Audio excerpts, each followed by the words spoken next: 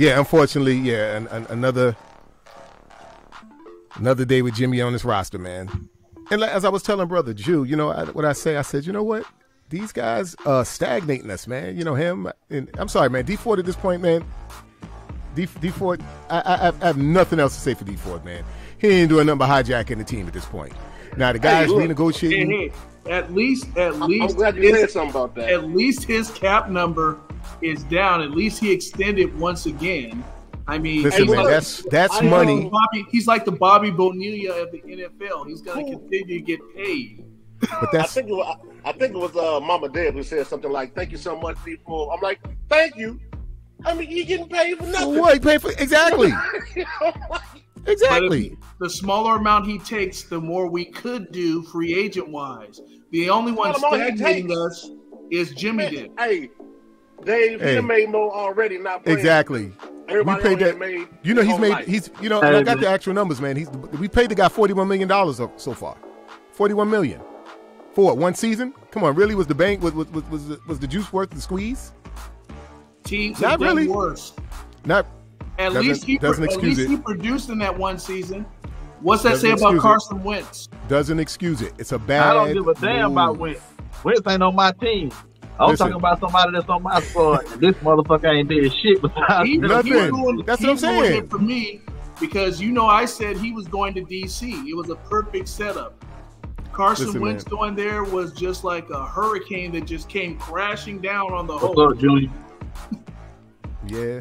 Well, where we at with Dee Ford? Bow. 49ers create more cap. That's a perfect picture, too. That's a perfect picture. More cap space for Dee Ford restructure. Now, what are we paying him for? What are we paying him for if he's not healthy enough to play? I'm sorry. I don't care if it was $2. We give you $2 to perform on the field. He can't perform, so why are we paying him anything? Enough is it. We paid the guy stole enough money. Why are we still paying Jimmy Dick? Listen, ain't nobody here making an argument for Jimmy. Ain't nobody making an argument for Jimmy here. So you got us wrong on that, Jack. This guy does not need to. We shouldn't be paying these guys any more money. They're hijacking the team now, and now they're literally stealing money and stagnating us. We need these. We need every dollar we can get in this process, and we're wasting money with guys who can't stay on the field and stay healthy. What did he play? 2 games last season? At least the focus is on him now, and not on Armstead. We can't say nothing about Armstead anymore. No, no. We haven't said anything about Armstead since he performed well this past season. No, we haven't said much about him. No, he's been balling. But even with the season he produced, you still hear rumblings. Oh, that $20 million is a lot of money. He should cut back. Well, he cut back. Well, he did cut back. What to say? Right. But see, my issue with Dee Ford is not just you cut back. You need to cut out now because it's obviously clear you're not healthy enough to withstand the season. So why are you stealing money? And now you're stealing money, man. Hey, what he needs to do, money. So what did he need to do? He need to cut it. I'm looking for what we're paying him for. Like exactly. What did he play? Hey, look, I thought he was gonna retire. All kind of shit, and this ain't happened yet. No, you gotta get your greens in, man. The cold maybe press. Maybe he thinks he has a Jason Verrett story in him. That's my thing. This is my question. Listen, man, is there any plan for him to play this year at all? Oh, they always say there's a plan. Well, they say it is, but limited snaps. He's not gonna. He's not. They can't throw him out there like they. He can't get out there like Bosa and them boys and that ain't happening. Nope. So I think we need to cut bait with guys like that. It's shit like that really holds up this roster. We need to cut bait with him. We really do. Well, we can cut bait with him after Jimmy G is dealt. But we needed him for this plan to get under the cap. If you outright cut him, it was going to cost us $2.4 million. So that doesn't really cutting him wouldn't have really helped. Wouldn't help, right? Restructuring actually saves us right now. I agree, though. When we get to training camp, he's got to go. Yeah, man. Come on, man. Cut us some slack, man. Get out of here. You can't help us anymore. I'm sorry. And as for number 10, You already know how I feel about him. You saw the article I showed you guys. I think I put it on Twitter as well. You know, where somebody actually came out and said, yeah, him and his agent got together and did this to mess up his trade value. I told y'all this. I told y'all this. You know business, Vaughn, insecure junkyard mother. Number 10, that's what you are, mother. In doing that, he's going to screw himself. The way I figure it is when this whole quarterback carousel now with Deshaun Watson gets settled, you need the goodie. He's still going to end up going to Cleveland or Indianapolis, but now with a lot less money. Well, Jimmy, this is the most money he's going to make. This is the most money he's going to make on any NFL roster. This is the most money he's ever going to make. The most success he's ever going to have on any NFL roster. He's going to literally plummet after this. I'm going to add to that for you, Don. It's the most money that he's probably ever going to make. And I'm telling you, I'm not saying Kyle Shanahan is a mad scientist. Yes, I respect what he does as offensive mind. Right. But this is the best. I think this is the best he can operate within somebody's system. Is on the Kyle Shanahan. Right. You know, based upon his limitations and everything else, this is the best situation for him. I don't know no other coach who can cater to him the way Shanahan had. Listen, we were talking earlier. I don't know any other GM that could cater to him the way John Lynch has had. Shanahan's done. Shanahan's been done. Listen, man, he's never had to cater to any other quarterback.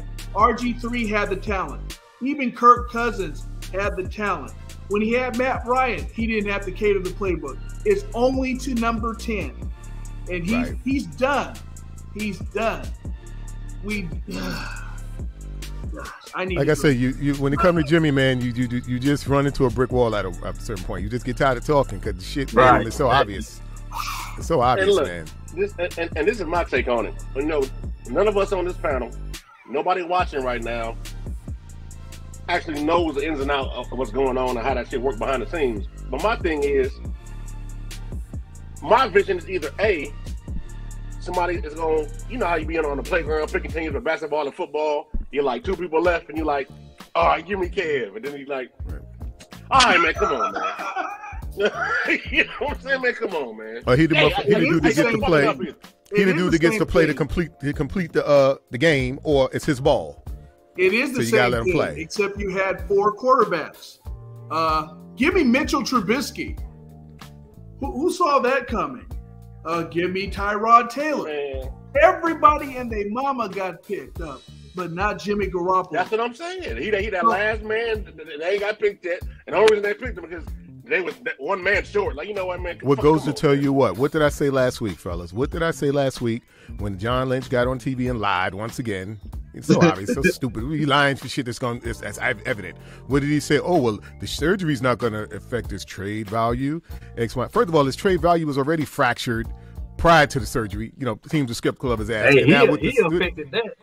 Yeah, but then you figure with the surgery, that teams they're going to be further, even more leery. I'm like, this is the man's throwing on him. How the hell could that not be? You know, I mean, come on, John. If you're going to lie, I mean, you know, like they say, don't piss on my head and tell me it's raining, bro. But you know who's awfully quiet? Supporters of number 10. Where is that he win games theory now? Oh, no, you got a few of them out there. You got some diehards. Yeah. You got some diehards out there. But none of that translated to him getting traded. Because they don't make decisions. About that, he'd have been gone. Well, they don't make decisions. Something about him that other teams do not like, especially at that $26.7 million salary he's scheduled to get. And I find it amazing that Cleveland is actually looking into him. And I'm like, to me, him and Baker are the same motherfucker. But here's the thing. Baker is I don't see the difference. Baker is the same thing that Johnny Manziel is. He's immature. Jimmy actually has a good setup if he goes there. He's got a running game. He's got receivers that can catch the ball, and they've got a very stacked defense. Wait, receiver? What they have is a quarterback who is unpredictable and wild. They know now after the Super Bowl, it wasn't about OBJ. It was about their quarterback. But what receivers they got, though? Exactly. Who's going to throw the ball to? Dave, I'm like, they ain't got nobody but Amari Cooper. Yeah, and I think they're tight end. They just got rid of him. Not that he was a elite at all, but I mean. Oh, no. Austin Hooper's gone, but they have that other guy. How much of that gold ball you been sipping on, Dave? Yeah. People's all right, but he ain't just that guy. I'm just that gold boy you had already, Dave. Dave had a few sips already. It's not like he throws down the field anyway. It's not like he has a deep threat anyway. Yeah, we know listen. Up the middle. We know his MO. He's got some guys he can hand the ball off to. People in the other rookie they drafted last year, Swart, they burners. You know what I'm saying? They dudes that goddamn can take the top off. Okay, you know what? Their game now. Hey, receivers that can take the top off in Cleveland with Jimmy throwing the ball is about as useful as the screen door in a goddamn submarine. And let me tell you why Jimmy's ass is grass. See here, we got these Jimmy sexuals who are in love with him and shit. He's going to go over there. Those fans are not going to care about that. You're not going to have that history.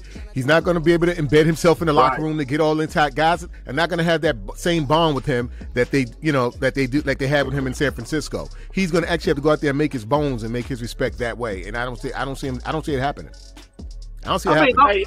Hey, you know what? I hope it happens long enough after he's traded. I don't care. Listen, let's not get it twisted. I still want to sell him. Listen, once he's traded, Dave, I can give two fucks what he does once he's traded. Once he's out here, I don't care. I don't give a fuck. All week. Dave, I would take a gas voucher and a 1990 slow jam CD for Jimmy Garoppolo right now. That's still too much money. I'll take a KFC coupon for I will take a 20-piece McNugget with honey mustard and barbecue sauce. Nah, they wouldn't give you a 20-piece. Right now, it's getting cold. 4-piece, give you a Happy Meal size. Hey, guess what I take for Jimmy G? A free 3-day run on that Blockbuster. And they don't even exist no more.